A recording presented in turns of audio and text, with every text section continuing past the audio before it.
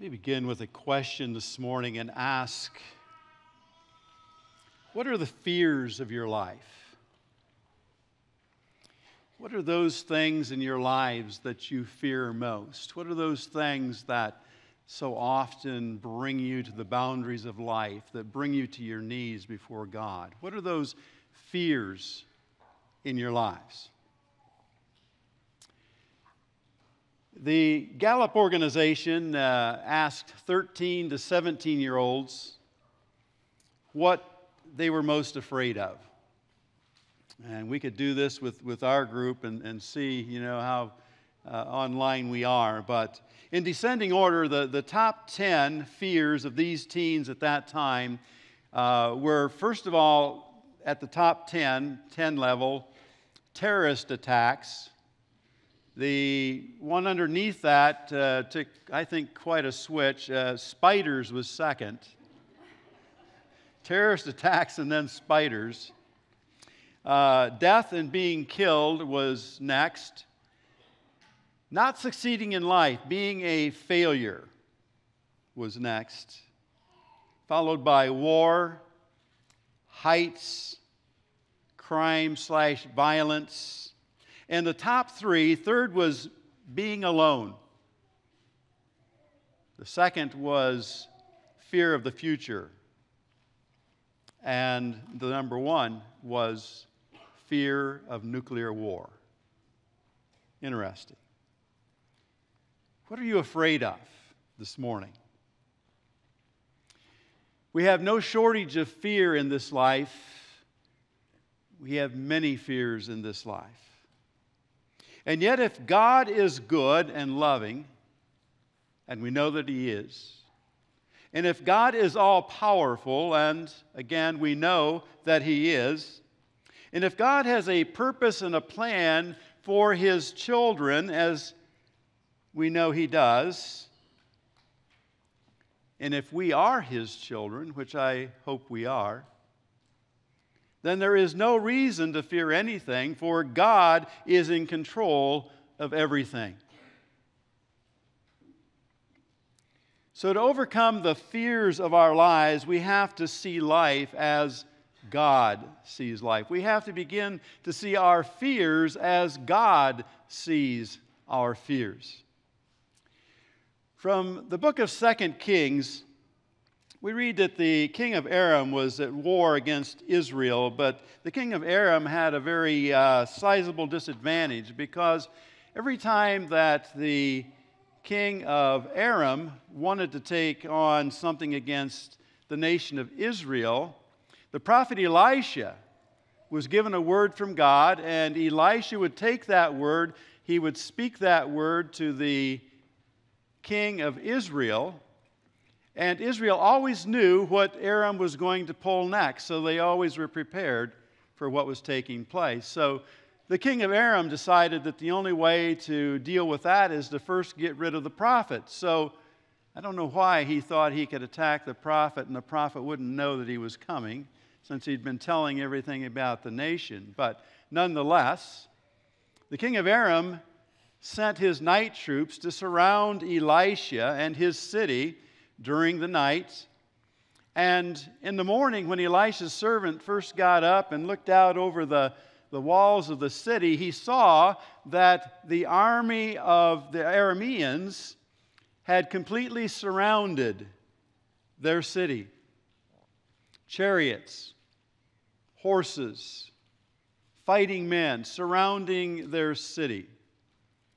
And Elisha's servant went to him and in quite dramatic form, poured out his heart to Elisha. And Elisha said, "Don't worry about that." He said, "Those who are with us are more than those who are with them." And Elisha prayed for his servant. And as Elisha prayed for his servant, he prayed, "Lord, open his eyes that he can see." And as the Lord opened the servant's eyes, the servant could begin to see, and he saw that this small army of the Arameans was surrounded by the army of the Lord, by the horses and the chariots of fire, we're told, that God had sent to surround the enemy army that day. Not a shot was fired. God brought blindness to the Arameans. They were defeated. They were taken as subjects, and then they were treated well. They were given grace, which is another message for another day. The army of the Lord had surrounded the army of the enemy. So what do you see? So what do you see as you look out from your life this morning? Do you see the army of the enemy with the horses and the chariots that have surrounded your life, that have hemmed you in, that threaten your life? Or do you see the Lord's army?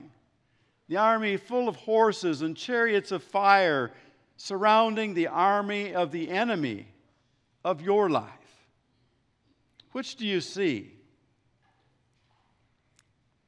To overcome the fears of our lives, we have to see life as God sees life. And we have to see our fears as God sees our fears. Now, from the promised land accounts of Numbers chapter 13 and chapter 14, and I invite you to turn to those chapters, and also then to put a finger or a piece of paper in also at Deuteronomy chapter 1. Those are the areas where we find the promised land accounts taking place. And from those chapters of Scripture, we find that fear leads us to doubt what God is telling us. Fear leads us to doubt what God is telling us. So when we know the will of God, we need to do the will of God. We need to do the will of God immediately. We learn from Deuteronomy chapter 1 that God has given His people the land, the promised land. God has given that land to His people. And that God had commanded them, not just invited them, not asked them, but God had commanded them to go up and to take possession of the land. This is the land I'm giving you. Go in, take it. It's yours. I gave it to you. But God's Word, Deuteronomy chapter 1, verses 19 to 21, God's Word says, "Then as the Lord our God commanded us, we set out from Horeb and went toward the hill country of the Amorites, through all that vast and dreadful wilderness that you have seen. And so we reached Kadesh Barnea. And then I said to you, you have reached the hill country of the Amorites, which the Lord our God is giving us. See then, the Lord your God has given you the land." He's given you the land. So go up and take possession of it as the Lord, the God of your ancestors, told you to do. Do not be afraid. Do not be discouraged. Go up and take the land. I have given it to you. Now, sometimes we're waiting on the Lord, and when we're waiting on the Lord, we're discerning what the Lord would have us to do, or we might be seeking what it is that the Lord would have us, where He would have us to go. But the people of God who had reached Kadesh Barnea knew the will of God without a doubt. The will of God wasn't in question. They knew the will of God. God had made His will clear, and they knew exactly what they were supposed to do. This wasn't a time of discernment anymore. Those times had already passed. This was a time when God was moving. They knew what God wanted. They saw God moving, and it was decision time. God has said, let's go, and the people said, let's not. Let's not. The cloud of God's presence was leading into the promised land, but the people chose to remain behind in the wilderness without God. Now, when we read Numbers chapter 13, verses 1 and 2, It seems like it was God's idea to send some spies out into the land of Canaan before going in to take the land. It sounds that way. Beginning with verse 1, Numbers 13 says, "The Lord said to Moses, 'Send some men to explore the land of Canaan, which I am giving to the Israelites. And from each ancestral tribe, which is 12, send one of its leaders.'" So you have your 12 spies. But for those of you who are old enough to know Paul Harvey used to say, "Now for the rest of the story." And the rest of the story is found in Deuteronomy chapter 1, verse 22. Now, the Lord had just made his will clear to the people of God, including Moses. The Lord has just said, "Go up and take possession of the land." Take possession of the land as the Lord our God, the God of your ancestors, told you to do. Go up and take it. Do not be afraid and do not be discouraged. And then Moses tells us what really happened. Moses says, Deuteronomy chapter 1, verses 22 and 23, "Then all of you came to me and said, 'Let us send some men ahead to spy out the land for us and to bring back a report about the route we're to take and the towns we'll come to.' In other words, let's go in and check it out. And the idea seemed good to me, so I selected 12 of you and one man from each tribe." So God said, "Let's go. I've given you this land. It's yours. Walk in and take it." And the people said, "Let's think about this a little bit. Let's think this over a little bit. I'm not sure that we can do this. Maybe we should strategize a little bit. Let's go in and explore the land first. Let's go in and size up this place. Maybe we really can't take this place after all." And this was their first act of disobedience that led to all the others. Their first act of disobedience, it led to all the others. So we find that spying out the land wasn't God's initial will. His will was to go in and take the land which he was giving to his people, which was theirs for the taking. God was saying, "You don't need to go in and check it out. I've already checked it out. I've given this land to you. I'm sovereign, I know, so just go in and take it." But because the people were walking in disobedience, God allowed them to follow their own plan, a plan which said, let's see first. Let's check this out for ourselves. And their first act of disobedience led to their second act of disobedience, led to their third act of disobedience, and finally led to their deaths. Fear leads us to doubt what God is telling us. So when God tells us something and we know the will of God, we need to do the will of God, and we need to do the will of God immediately. Don't need to check it out. We don't need to do this or that or study it some more or talk about it some more. We just need to do the will of God when we know the will of God. So what is it that God has given you to do? What has God been speaking to you about? What is it that God has spoken to us as North Clinton? Where is it that God is calling us to go? What's the word of God that you're hearing? You see, we need to do the will of God immediately. We need to focus then on the promises of God. What has God promised to us? You see, fear leads us to dwell on our own problems. Fear leads us to dwell on our own problems instead of focusing on God. So when we know the will of God, and that's the key, when we know the will of God, we need to focus on the promises of God. Kadesh Barnea is a place of decision. It's a place where we either follow God or we turn away from God. It's a place where we either act on the promises of God or a time to trust in ourselves. It's either a time for faith or it's a time for doubts. And again, we need to emphasize that these people knew the will of God. They knew the will of God. They knew exactly what they were supposed to do. They knew precisely what God had spoken to them. And with the written Word of God and with the Holy Spirit revealing Christ to us through the Word of God, we most often know the will of God as well. And when we know the will of God, we're right there with the people of God at Kadesh Barnea. And when we're at Kadesh Barnea, God is moving and God is saying, let's go. No more time for decision making, no more time for discerning. It's time to move. Let's go. Now, from Numbers chapter 13, beginning with verse 27, the spies come back and they bring this report. They said, we went into that land which you sent us, and it does flow with milk and honey, like you said, and here's the fruit.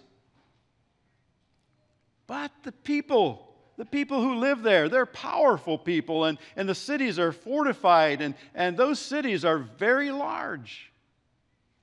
Why, we even saw descendants of Anak there. The Amalekites, they live in the Negev, and the Hittites and the Jebusites and the Amorites, they live in the hill country, and the Canaanites live near the sea along the Jordan. This place is filled with warriors. And then Caleb silenced the people before Moses and said, we should go up and we should take possession of the land, and we can certainly do it. But the men who had gone with him said, we can't attack these people. They're stronger than we are. We can't do it. And they spread among the Israelites a bad report about the land they had explored. They said, the land we explored devours those living in it. And all the people we saw there are of great size. Why, we saw the Nephilim there, and they're the descendants of Anak. We seemed like grasshoppers. We seemed like grasshoppers in our own eyes, and we looked the same to them. God had promised to give them the land. God said, this is your land. Go take it. I'm giving it to you. It's yours. But they were acting as if the battle and the fight belonged to them. You see, they were focused on all of their problems, which made their problems bigger than life and ultimately made their problems bigger than God. Where is it that God is moving this morning in your life? Where is it that God wants to take you? Where is it that God wants to take North Clinton? God is moving. And when God moves, we need to move with God. When we know the will of God, we need to focus on the promises of God, and then we need to remember and give thanks for how God has led us in the past. You see, fear leads us to despair of all that God has shown us. So when we know the will of God, we need to remember and give thanks for how God has led us in the past. You know, fear makes us forget everything we've known. When we're fearful, it's like we can't quite remember how good God has been and how God brought us through here and here and here and here and all these things that we should know. Fear makes us forget everything we've known. 10 of the 12 spies came back and said, we can't attack those people. They're stronger than we are. Why, it would be foolish to go in there. Numbers 14, verses 1 through 4 then. And that night, all the members of the community raised their voices and wept aloud. All the Israelites grumbled against Moses and Aaron, and the whole assembly said to them, if only we had died in Egypt. If only we had died in Egypt. Or even in this wilderness. I mean, Why is the Lord bringing us to this land only to let us fall by the sword here? Where our wives and children will be taken as plunder. Wouldn't it be better for us to go back to Egypt? And they said to each other, we should choose a leader and go back to Egypt. Go back away from God. Go back into captivity. Go back into everything that God didn't want for us. We should go back. Now, let's again be reminded that these people knew the will of God. They knew what God was asking them to do, and these people knew what God could do.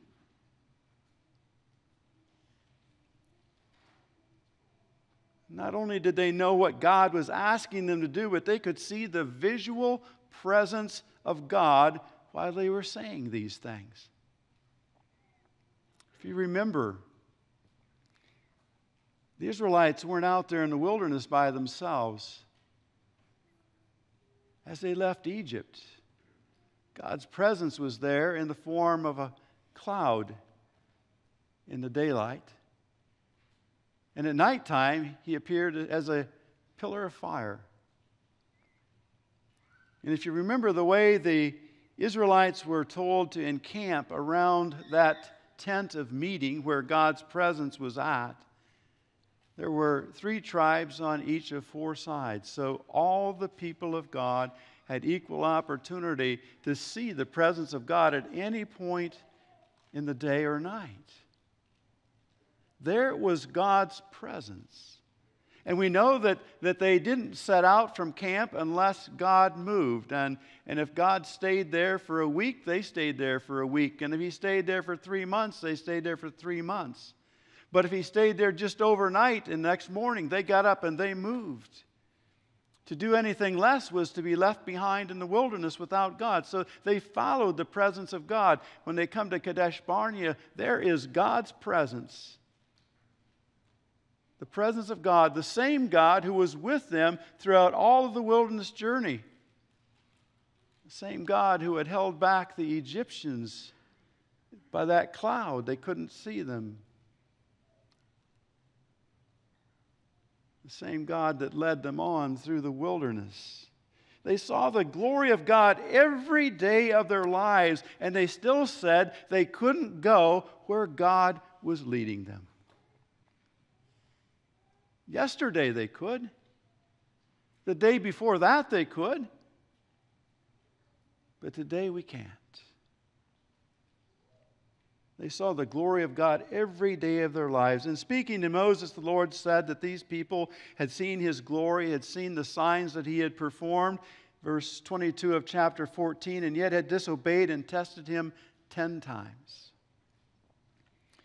They witnessed the plagues in Egypt. They experienced the crossing of the Red Sea. They saw water pour forth from a rock in the desert. They 6 days out of the 7 collected manna that fell from heaven, which they ate as heavenly food for that duration of time.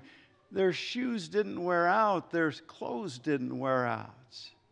They saw the presence of God in the cloud and in the pillar of fire. They saw how Moses came back from the tent of meeting with his face with the Shekinah glory of God. What more could they ask of God? How could God grow their trust any deeper? What more did these people need? You know, we ask these questions of the people standing at Kadesh Barnea. But we have to ask ourselves the same questions as we stand at the Kadesh Barneas of our lives. Fear leads us to despair of all God has shown us. So when we know the will of God, when we know what God wants, when we know where God is directing, we need to remember and give thanks for how God has led us in the past. And as we remember and give thanks, we need to repent of anything that keeps us from God. Fear leads us to distance ourselves from God. It began in the garden. It's still happening today. Fear leads us to distance ourselves from God. God, who is our only hope. So when we know the will of God, we need to repent of anything that keeps us from God. When the people wept over their supposed inability to take the promised land, when the people began to show contempt for the Lord and say, why did the Lord bring us out here to die? Then we read the words of Scripture from Numbers chapter 14, beginning with verse 5. And we read that Moses and Aaron fell face down in front of the whole Israelite assembly who were gathered there. Joshua son of Nun and Caleb son of Jephunneh, who were among those who had explored the land. They tore their clothes and said to the entire Israelite assembly, the land we passed through and explored is exceedingly good. If the Lord is pleased with us, He will lead us into that land, a land flowing with milk and honey, and He will give it to us. Only do not rebel against the Lord, and do not be afraid of the people of the land, because we will devour them. Their protection is gone. But the Lord is with us. Do not be afraid of them. But the whole assembly talked about stoning them. And then the glory of the Lord appeared at the tent of meeting to all the Israelites. And the Lord said to Moses, How long will these people treat me with contempt? How long will they refuse to believe in me? In spite of all the signs I have performed among them. How long, Moses? Where is it this morning that we are living in disobedience to the Lord? Where is it that we have failed to make Him Lord of our lives? Where is it that we are refusing to believe what God is saying to us? You see, when we know the will of God, when we know what God has asked of us, when we know that the Lord is moving, we need to be on our faces in repentance with Moses and Aaron. We need to repent of anything that stands in our way of following where God wants to take us. And then finally, when we know the will of God, we need to stay on mission with God, taking others with us into the promised land. Because fear not only destroys our own hope, but it destroys the hope of those around us. Because fear leads us to dash the hope of others around us. So when we know the will of God, we need to stay on mission with God, taking others with us into the promised land. You see, 10 men spread a bad report. I've seen it happen in churches. 10 men spread a bad report. 10 men chose to disbelieve God. 10 men said that what God was asking couldn't be done. And they led a whole nation. They led a whole nation away from God. They should have been remembered as leaders who took God at His word, as leaders who led their people into the promised land. They should have been remembered as leaders who moved as God moved.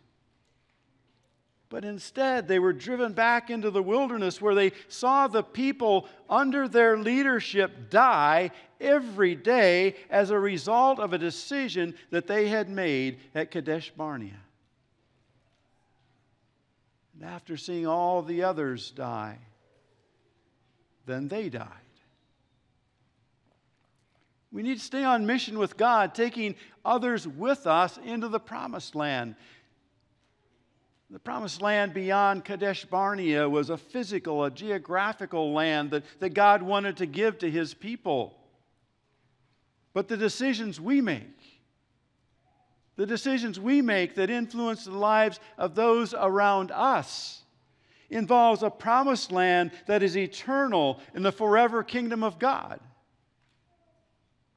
And the way we respond to God may well determine whether someone spends an eternity with God or an eternity without God.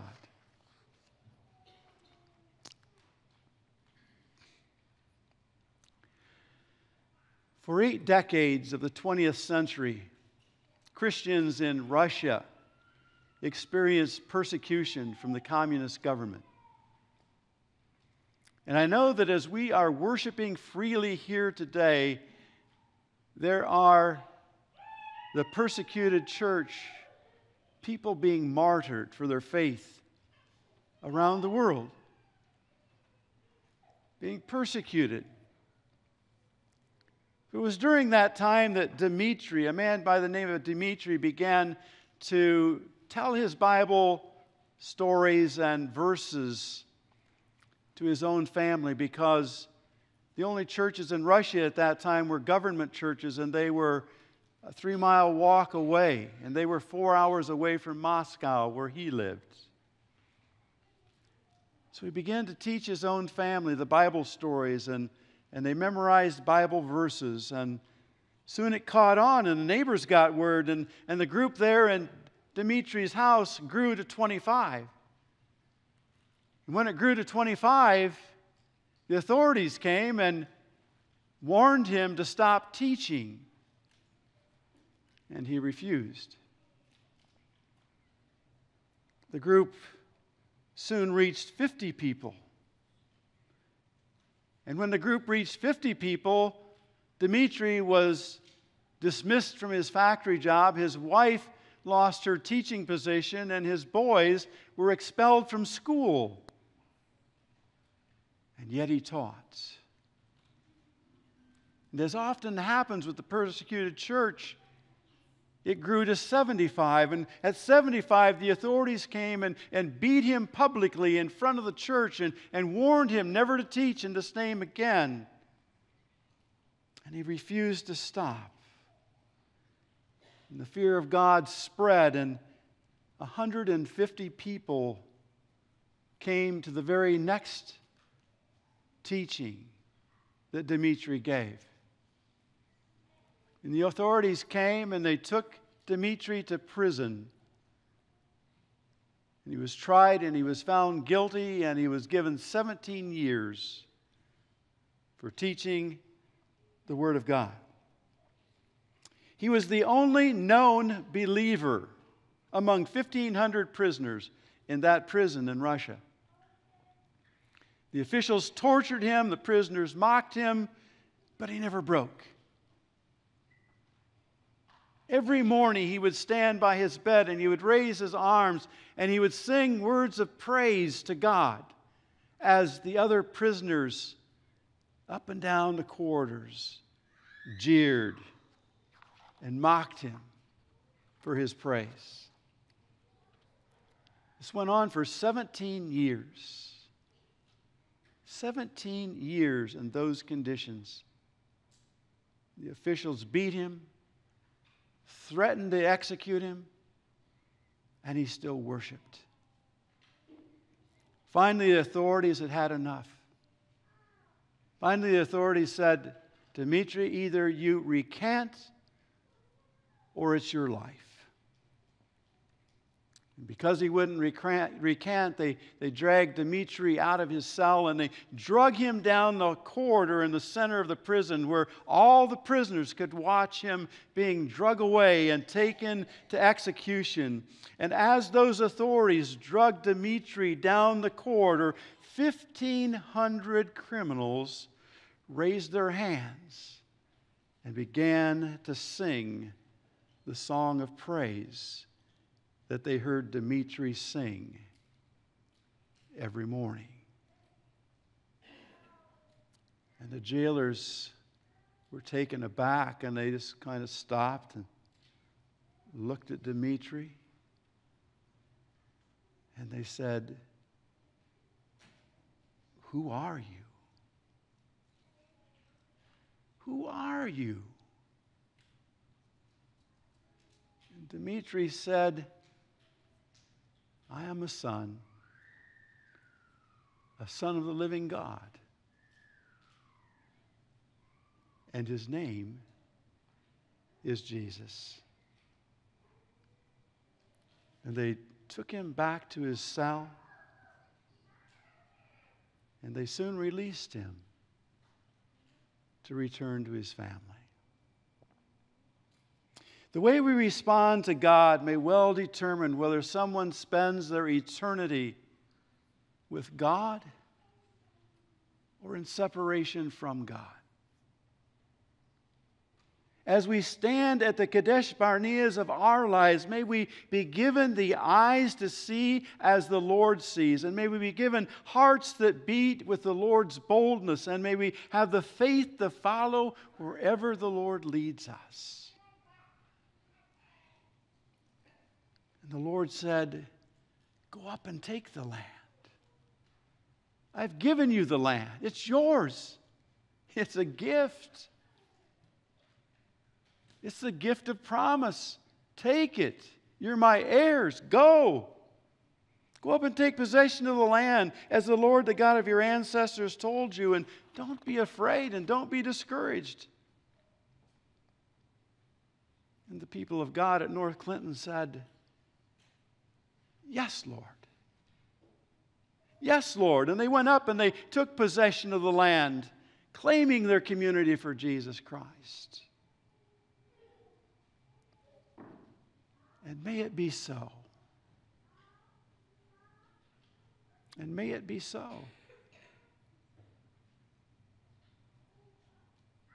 And may it be so. Amen.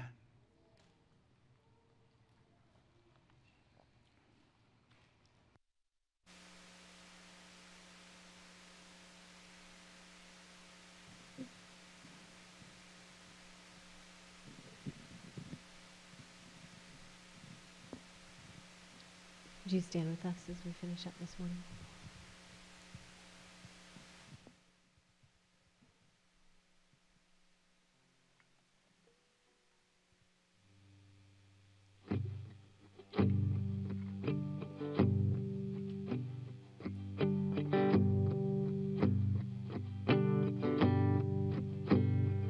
Unravel me with a melody. You surround me with a song of deliverance from my enemies, till all my fears are gone, and I'm no longer a slave to fear. I am a child of God, and I'm no longer a slave to fear. I am a child of God. From my mother's womb, you have chosen me, and love has called my name, and I've been born again into your family. Your blood flows through my veins. From my mother's womb, you have chosen me, and love has called my name, and I've been born again into your family. Your blood flows through my veins, and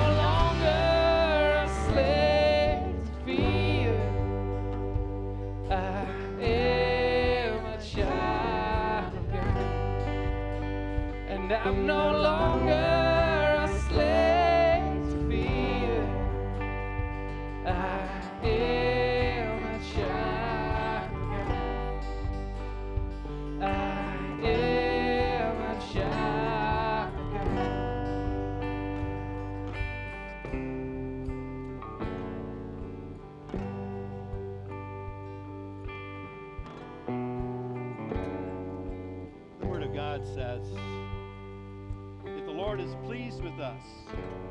He will lead us into the land, a land flowing with milk and honey, and He will give it to us. Only do not rebel against the Lord, and do not be afraid of the people of the land, because we will devour them. Their protection is gone, but the Lord is with us. Do not be afraid of them. Satan has been defeated. His only ploy is to make us feel defeated so we don't follow through on the Word of God. So this week, as you go forth in the community, know that God has given you